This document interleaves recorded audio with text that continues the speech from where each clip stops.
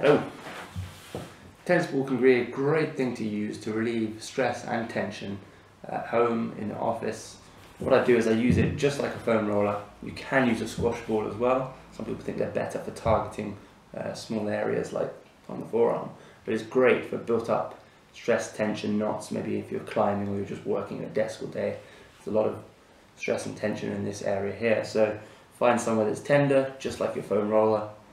Work on that. You can move the muscle or move yourself over the roller, apply some pressure, and you should relieve some stress and tension.